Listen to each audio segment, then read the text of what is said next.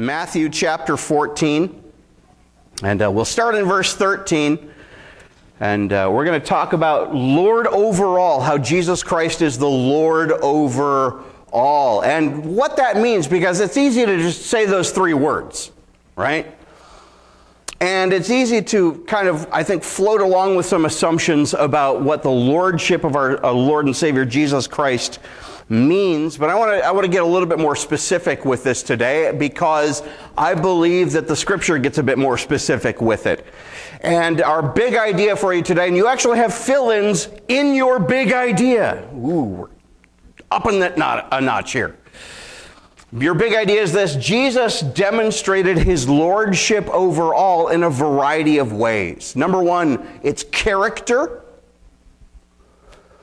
We see the character of the lordship of Jesus Christ, and we'll obviously talk about what that means.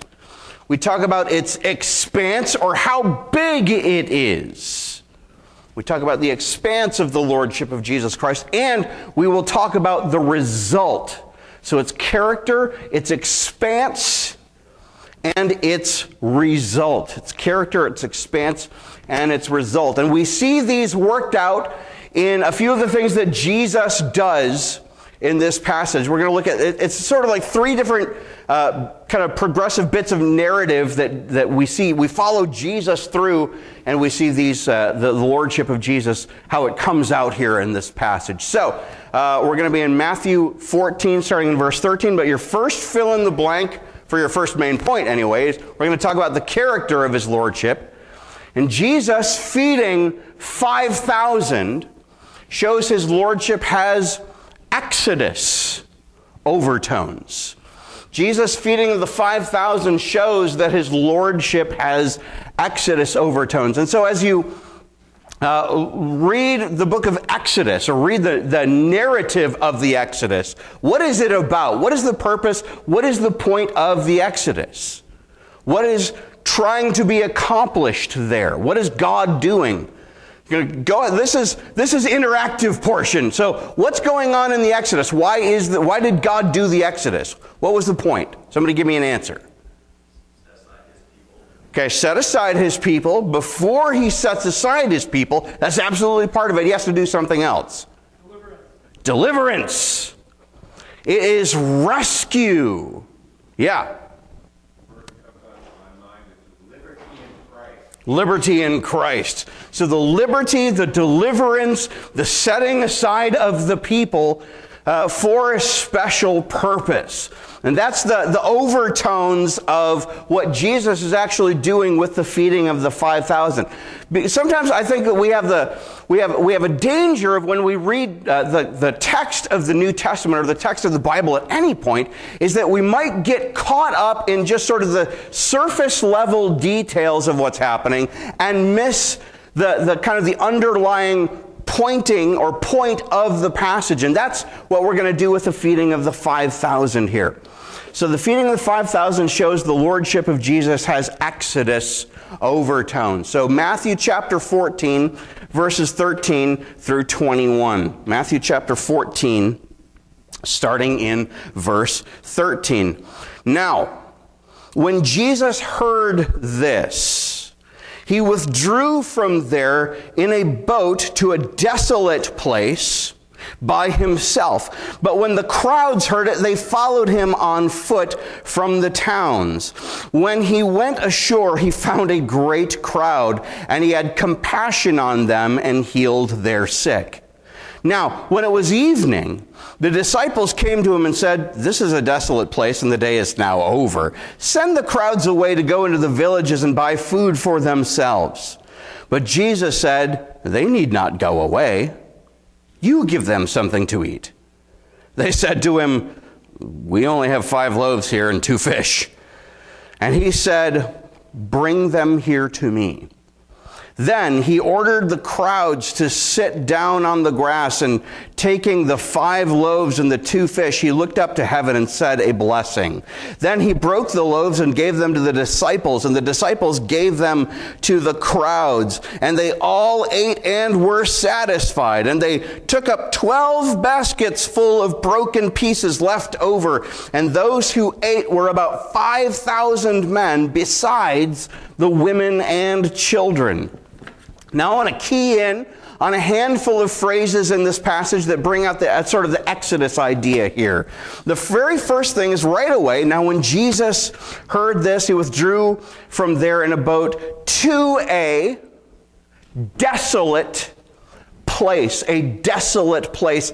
And the idea behind desolate is this is a wild place. There's nothing that's been cultivated here. There's nothing that's been arranged by the hand of man to sustain life. It's just sort of deserted. There's nobody who lives here. And this is the first callback to the Exodus, because after God rescues his people Israel out of the land of Egypt, what does he do? Where does he take them?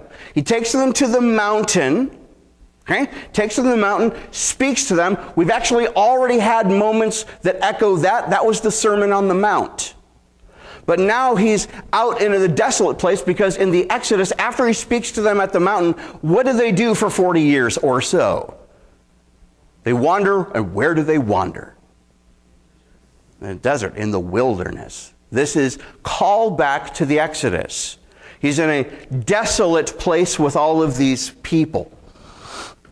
Yes, so in the Exodus, God led the people into the wilderness. The wilds were the place where God covenants with his Old Testament people after he rescues them. And part of the point of the ministry of Jesus, and this is something that we said way back at the beginning of the Gospel of Matthew, for those of you who were here for that. What we find in the ministry of Jesus is a new Exodus. There are all sorts of Exodus callbacks throughout the life and ministry of Jesus, going all the way back to when he was a small child. Remember when, for example, Herod the Great found out about the birth of Jesus. He got crazy upset and then had boys slaughtered. Okay, call back to what the Pharaoh did in the Exodus before God rescues his people out of Egypt, because the Pharaoh was afraid of the Hebrews, and he therefore had all of the boys slaughtered, very similar to what Herod does. And there are all of these things that you can see throughout the Gospel of Matthew in particular, but also throughout some of the other Gospels that call back to this rescuing, covenanting, saving moment called the Exodus. And so Jesus is signifying what he's up to is saving-oriented work. And then what Jesus does is that he says, he's healing the sick, and the day draws on and on until it's finally the end of the day, and the disciples say, all right, we're tired. We kind of had enough of this, Jesus. Look at the time, we're hungry, send these people away to get something to eat. And Jesus says, nah. You give him something to eat. He's playing with them a little bit here. And they say, well, we don't have enough for them. And he says, bring me what you have. And then he breaks the loaves and the fishes, right? And then he divides it up and sends it out. And everybody eats and everybody is satisfied. So he broke the loaves and gave them to them. Jesus shows that he's the Lord by his miraculously multiplying food. How does God feed his people in the Exodus? He miraculously multiplies food, right? So in the wilderness, they're like, okay, we don't have anything. We didn't bring lunch with us like for 40 years supply. Lord, what are we going to do? And the Lord supplies manna. And the Lord supplies quail for them to eat. So they are full and they are satisfied. So there's, once again, these Exodus overtones of the Lord is providing for his people. Not only does he rescue them, not only does he take them out of bondage, but he also then supplies their need for all that they have in the wilderness moment. God miraculously provided manna and quail, and he miraculously provides here loaves and fishes. But once again, this is not simply about, hey, look, Jesus messes with physics. and he multiplies and he makes more of something. I mean, there's part of that because he's Lord of creation, and we'll talk a little bit more about that in a minute. But he's doing something that points to the fact that all that you truly need comes from this rescuing God. See, we have funny ideas about all of the stuff that we, quote, need.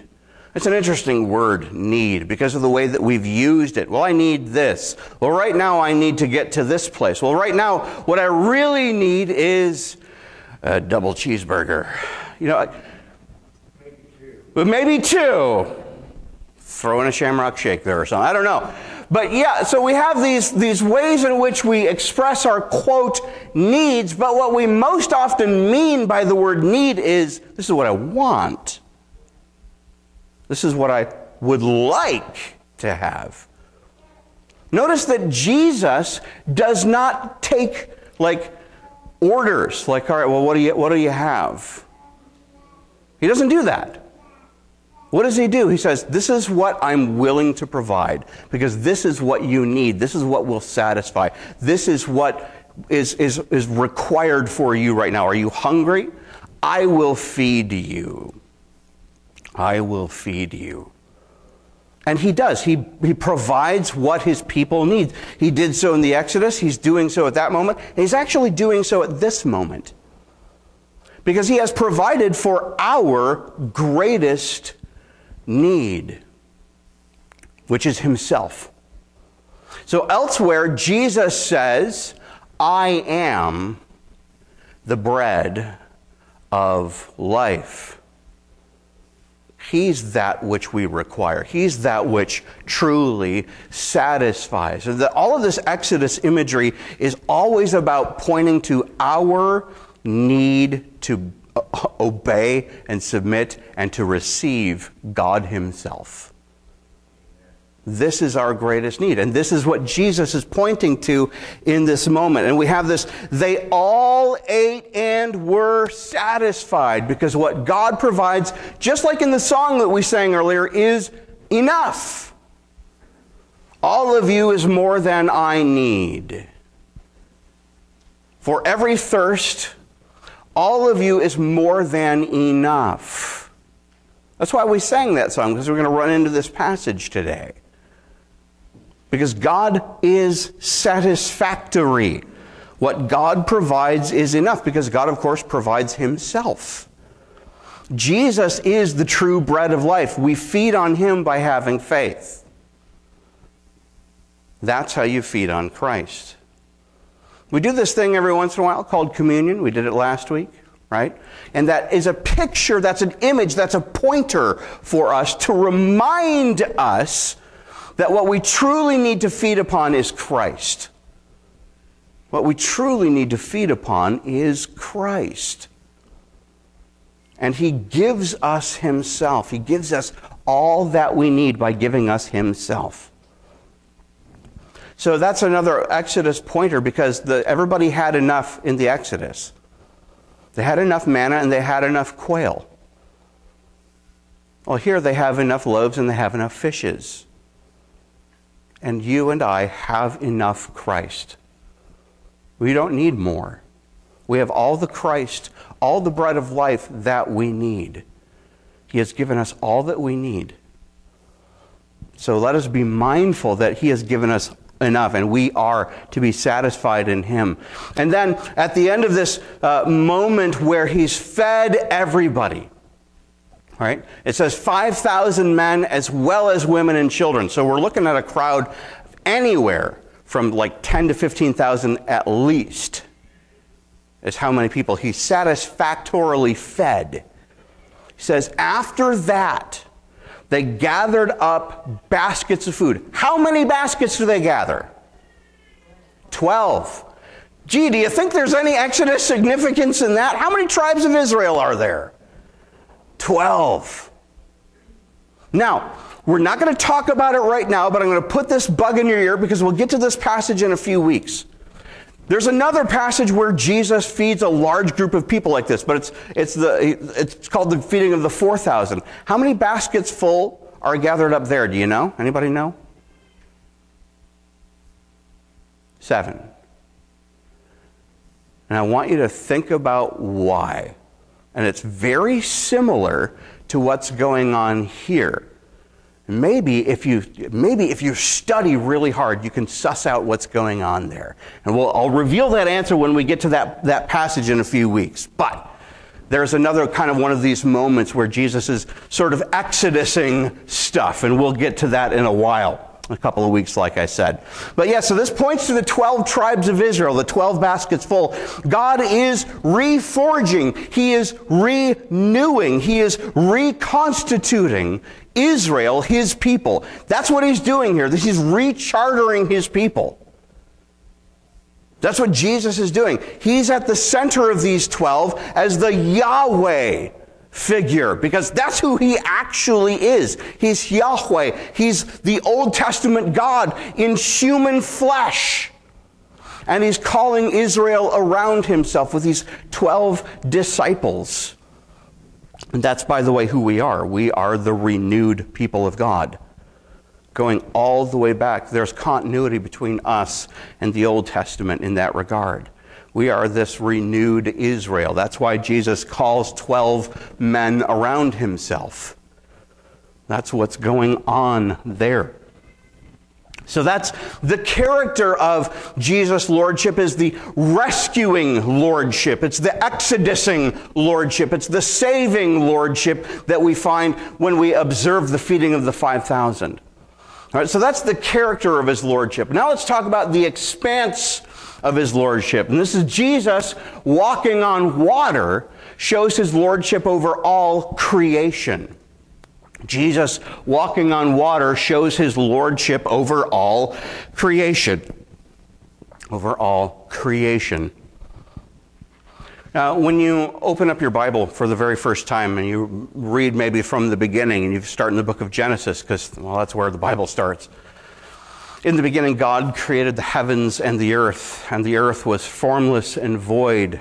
And what comes next? Does anybody know? Darkness is on the face of the deep. And the Spirit of God was hovering over the waters. Over the waters. This creation's initial state is particularly watery. Right? God calls land forth out of it. And so there's this walking on water is going to have some echoes of what's going on there a little bit. So let's go ahead and read the walking on water bit. Matthew chapter 14, verses 22 through 33. 22 through 33. Immediately he made the disciples get into the boat and go before him to the other side while he dismissed the crowds. And after he had dismissed the crowds, he went up on the mountain by himself to pray. When evening came, he was there alone. But the boat by this time was a long way from the land, beaten by the waves, for the wind was against them. And in the 4th watch of the night, he came to them, walking on the sea. But when the disciples saw him walking on the sea, they were terrified and said, "It's a ghost!" And they cried out in fear. But immediately Jesus spoke to them, saying, "Take heart, it is I, do not be afraid." And Peter answered him, "Lord, if it is you, command me to come to you on the water." He said, "Come." So Peter got out of the boat and walked on the water and came to Jesus. But when he saw the wind, he was afraid and beginning to sink, he cried out, "Lord, save me." Jesus immediately reached out his hand and took hold of him, saying to him, "Oh, you of little faith, why did you doubt?" And when they got into the boat, the wind ceased, and those in the boat worshipped him, saying, "Truly, you are the Son of God." So I'm going to bypass most of the beginning of that. Okay, he disperses the people. He goes on the mountain to pray. The disciples are in the boat. And they're not making great progress because, and this is actually very common in the Sea of Galilee, storms kind of show up almost out of nowhere and cause problems for those on boats. Okay? Jesus goes down to the water. He walks out on the water. And he goes, it came to them walking on the sea. Now, here's something I can tell you. I used to live at the coast. Okay? We used to live in Rockaway Beach. And here's something I can tell you about the sea. I can tell you about the water. If you don't respect the water will kill you. I cannot tell you how many times we heard the emergency sirens in the summertime because somebody either went too far out and couldn't get back, or they were doing something foolish and they got swept out to sea. At least one person a year was killed. At least one person a year usually was killed because they didn't respect the water.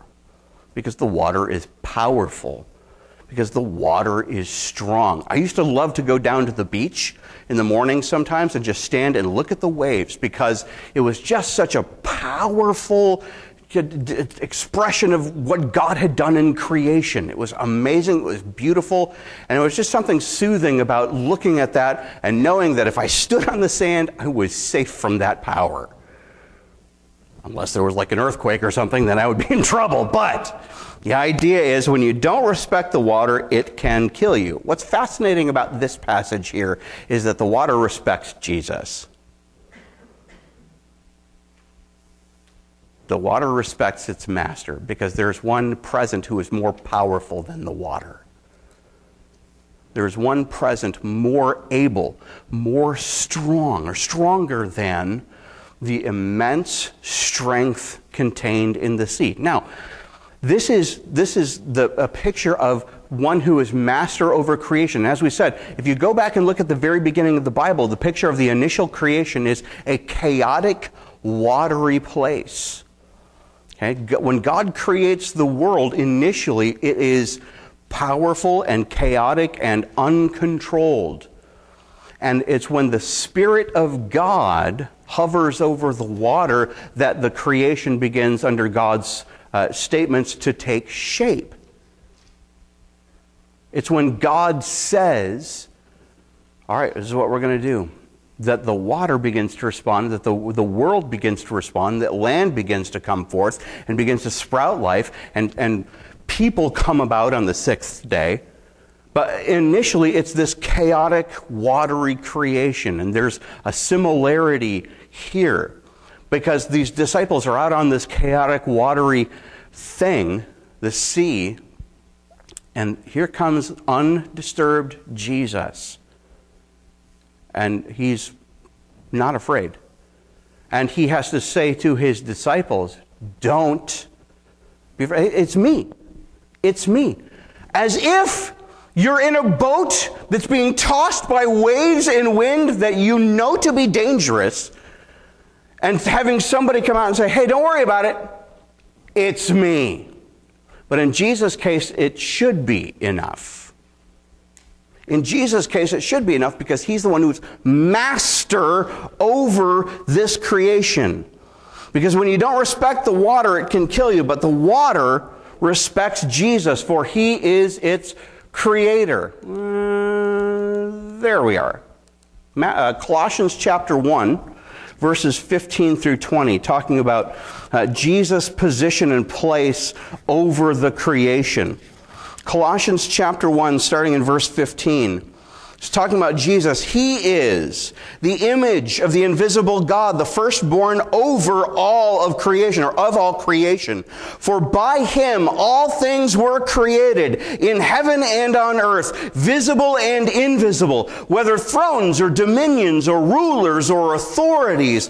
All things were created through him and for him. And he is before all things, and in him all things hold together. And he is the head of the body, the church. He is the beginning, the firstborn from the dead, that in everything he might be preeminent.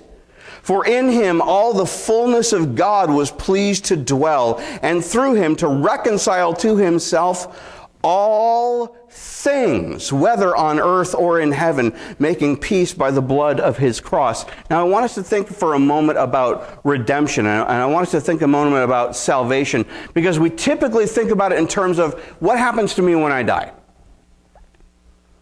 Well, if I'm saved personally, I get to be forever with God, right? Is that all that salvation is? Well, not according to this passage. According to this passage, salvation is creation-wide. Yes, it includes your eternal destiny, but it is the entirety of the broken, sinful creation that Jesus aims to save, and that he accomplishes that salvation in his death, burial, and resurrection. If the created matter ordered nothing, the resurrection makes 0 sense. You realize that? Resurrection would make 0 sense. Because if it was all about simply getting away from creation and getting away from the corruption of creation, then Jesus would have arisen as a spirit and nothing more. But the resurrection is actually a statement on what God intends to do with the entirety of creation. Go read Romans chapter 8. For the whole creation groans as in the pains of childbirth, waiting for the adoption of the sons of God. Why does the creation care? Because after the sons of God receive their resurrection body, the creation knows it's next. What is God doing by having Jesus walk on water here? He's signifying something. He's Lord over all creation, and he intends to fix all of creation. He intends to save it all. He's not going to destroy it and toss it in a garbage bin somewhere.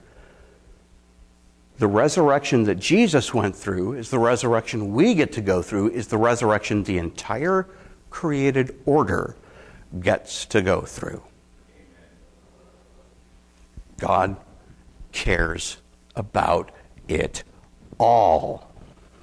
So Jesus says, take heart, it is I, do not be afraid. Being in the presence of clear and true holiness, being in the presence of true and clear holiness has a tendency to undo us because we see our unholiness by comparison. So they actually have to be told not to be afraid, because when they see him walking on the water, they're not afraid of the water anymore. They're afraid of him. My favorite example of this is Isaiah chapter 6, when Isaiah has a vision in the temple of God with his the train of his robe filling the temple, and the living creatures crying out, holy, holy, holy is the Lord God Almighty. And Isaiah says, woe is me, for I am a man of unclean lips, and I live among a people of unclean lips. He says, this has just undone me to be in the presence of such holiness. But God, in this moment, through the Lord Jesus Christ, because the Lord Jesus Christ is God in human flesh, steps into this moment and says, I know you're scared, but you can trust me. Don't be afraid. It's me. Don't be afraid. It's me. They've known Jesus for a little while now. They've spent time with him. And he says to them, you guys know me. Don't be afraid. Which is kind of something important for us. Spend time with Jesus. Get to know Jesus. Because when you get to know Jesus, you get to know what the truly, fully, greatly holy God is like. And he wants you to be in loving relationship with him. Do not be afraid. Do not be afraid. Then there's this really weird moment, as if the rest of this isn't strange so far, right? Where Peter says, all right, if it's you, Lord, tell me to come walking out on the water to you. And Jesus says, all right, come. And Peter gets out of the boat. Okay, Peter, what are you thinking? What are you doing, Peter? And in our context, this might make very much sense. But in that context, it actually makes a fair amount of sense. Because what is Peter to Jesus? He's a disciple. He's a follower of Jesus. And here's the thing about disciples. This is what a disciple does. They don't just follow around a teacher so that they can get the knowledge that the teacher has. So I don't want to just know what the teacher knows. The disciples wanted to learn to do what the teacher does. And when Peter, a disciple, sees his Lord, his master, his rabbi, walking on the water, I want to do what I see my rabbi doing. So he, Lord, can I do that? Can I do that? Come on out here. Go ahead. Okay. You have to, what was that moment like right before he swung his leg over the edge of the boat? Like, okay, here we go. All right. How terrifying would that be? And he puts his foot down on the water and he doesn't go through. He lifts his other leg out, which would probably be a little bit more scary of the two parts. And he starts to walk on the water. But then something happens to Peter. Something happens to Peter. What happens to Peter? It says he looked at the wind and the waves. And he became afraid and began to sink. When he saw the wind and the waves, he was afraid. Of course, they were afraid of Jesus. This is the holy God in their midst. But the problem is, Peter became afraid of the creation more than he was afraid of his master. He began to say, oh no, this is dangerous. But proper reverence for God actually bolsters our faith over scary things. If you were to go, and this is just one example, Proverbs 9:10, but it says it at several points, so we don't have to go there. I'll just give you the gist. The fear of the Lord is the beginning of wisdom. The fear of the Lord, which is not just like, oh no, I'm scared, I'm going to be... It's I have reverence and awe.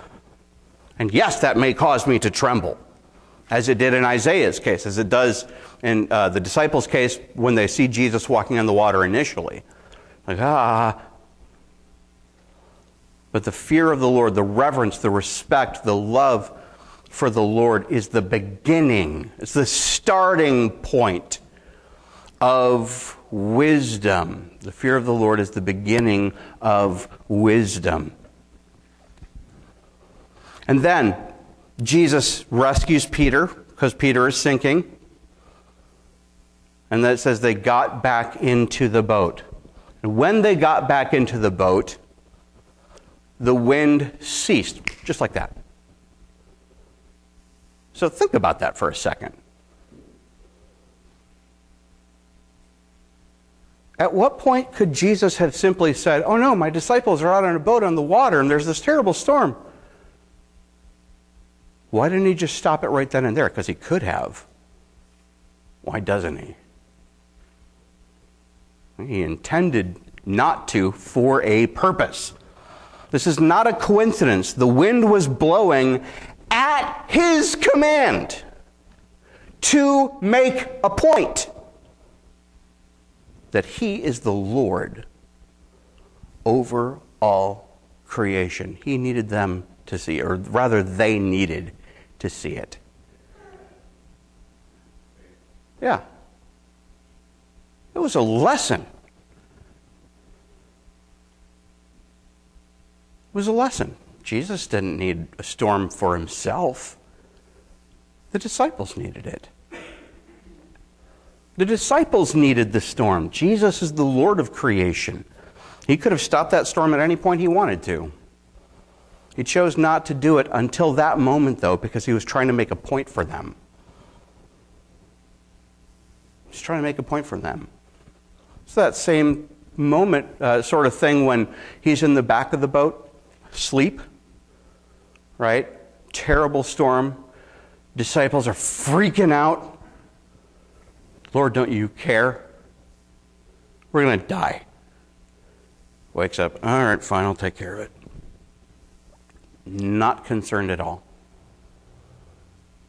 Because he's the master over all creation. And the response, at the end of this little passage, the response is the point for us. It drives home what our response to Jesus ought to be. They worshipped him and said, "Truly you are the Son of God." They worshipped him. This may be the first hint that we have that the disciples are beginning to understand Jesus' divine nature. It's one of the earliest occurrences of somebody going, "Son of God." It's one of the first moments that we see this. Because here's the thing about disciples. Here's the thing about anybody who's Jewish at that time. There's only one that's worthy of worship. They have these 10 commandments, right? Aside from the other 613 or whatever. And right at the beginning, have no other gods before me. Make no graven images. Don't worship anything else besides me. No other gods. Don't worship wood and stone and stuff that you make. You worship me, not stuff that is made. Here the disciples worship Jesus. They're starting to get it. They're starting to get it. This is one of the reasons we do church. It's not necessarily so that first and foremost, I might get a warm fuzzy, or I might get something out of this. You might get something out of this. But the first point of church is give worship to God. He is the point. He is the point. Number 3, let's talk about the result of Jesus' lordship. Jesus' healings show his lordship brings restoration to his people. Jesus' healings show that his lordship brings restoration to his people. This is about restoration.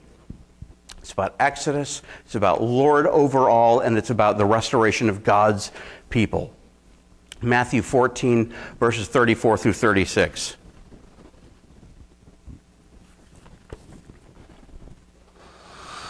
And when they had crossed over, they came to land at Gennesaret. And when the men of that place recognized him, they sent around to all that region and brought to him all who were sick, and implored him that they might only touch the fringe of his garment, and as many as touched it were made well. All that region brought out all who were sick. Now, this isn't like, this person has a cold or they've got the flu. What's in view here is long-term, debilitating, life-threatening problems. These are serious illnesses. Recognizing Jesus means knowing and believing he heals our greatest disease: sin and death.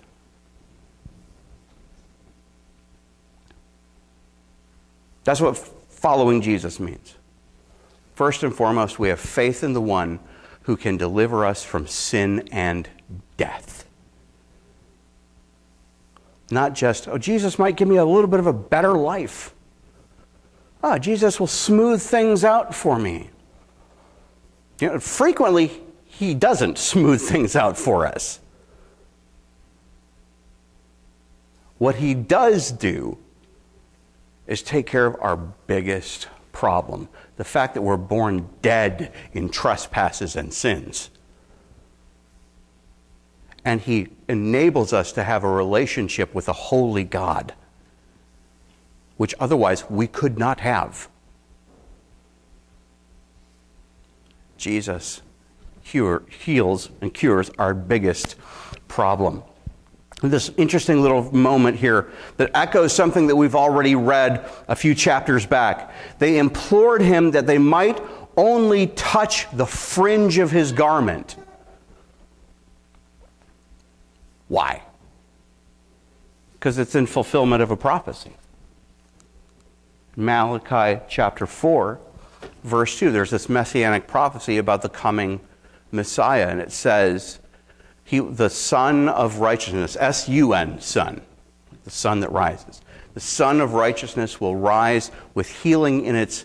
Now here's where the bit comes in. Depending on your translation, it might say a couple of different things. It might say rays, it might say wings, it might say something else.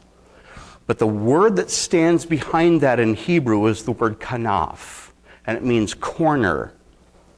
And it's the exact same word in the book of Numbers that where God says and commands the people, put fringes on the corner of their garments. Fringes.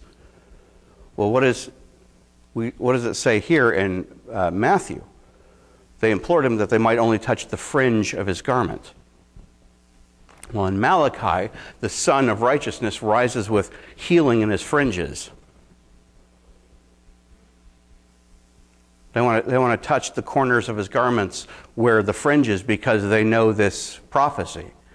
There's healing there. Even if you don't touch us, even if you don't spend a whole lot of time, just let us touch the fringe of your garment because we know what the word says. If we have faith in you, there's healing available to us. And the fringe of the garment is something that if it passed by you and it brushed against you, it would be the lightest touch. It's not like it's this hard contact cloth or something like that. It's just tiny fringe. If you've ever rubbed fringe across your skin, it's just very light. And the point is that it doesn't take much for Jesus to heal someone. He can do it because he has the power. He is fully able to bring about the healing that we need. Now, in our case, that may not be a physical healing.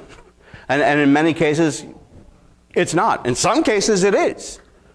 But the point is, the full healing that Jesus brings is the healing of our death, our deadness to God,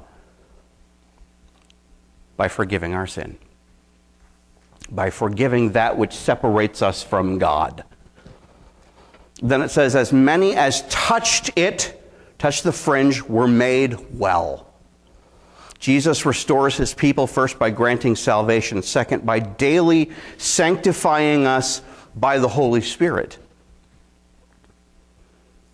There's this initial, I'm saved, which is a positional, a standing thing. I have a righteous position before God because my faith is in Christ. But there's a daily thing that happens in my life called sanctification, where day by day I die to myself and I learn to become more like Christ. And it's a long process. And it's a slow process. And it's a process where there are many stumblings, where there are many fallings, where there are many God picking me up. He doesn't just save me once, although that's eternal and secure, but he saves me perpetually from myself. He can only do this because he is Lord. Because he is the supreme authority in heaven and on earth. Because his lordship means restoration. His lordship means restoration. His lordship means exodus. It means rescue. It means all creation. And it means restoration. Let's pray. Father, we thank you for your grace. We thank you for your love over us, that you have shown us in your Lord, the Lord Jesus Christ, that you have given to us. He's our Lord. And his lordship means our rescue. His lordship means it's over all. It's supreme. There's no inch of creation that we may go over which he is not Lord. And it means that you are working on us. You have restored us by giving us salvation, but you also restore us daily through sanctification, through learning to obey, through learning to love, through learning to trust, through learning to worship you better every day. We pray, Father, now as we talk about what it means to be your disciples, that we would learn daily to bow down to you. We pray all of this in your name. Amen.